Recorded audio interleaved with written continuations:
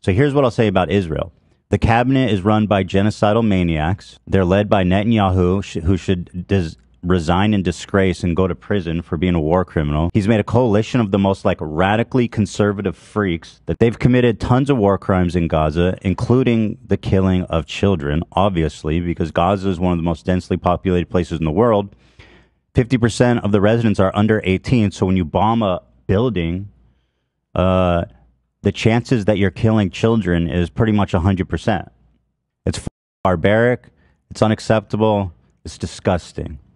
I've seen videos, you know, I saw videos of Palestinian dads holding his dead, like, 5-year-old daughter. I mean, and there was another one that, like, as a father, it's even hard to talk about. This dude was holding his infant. It was like a year old.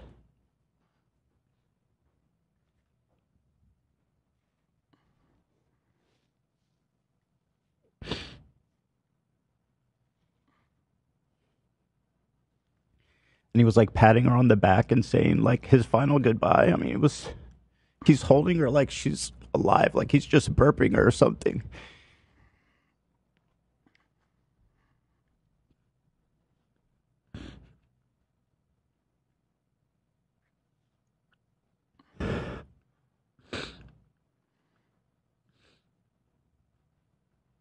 I didn't expect to get emotional about that, but like I'm a new dad and that really f***ed me up.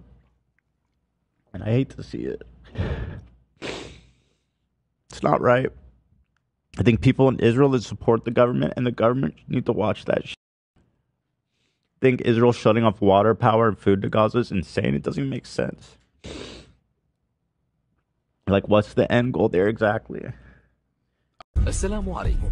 لا تنسوا الإعجاب بالفيديو والاشتراك في القناة تشجيعا لنا لنستمر بنشر المزيد إن شاء الله.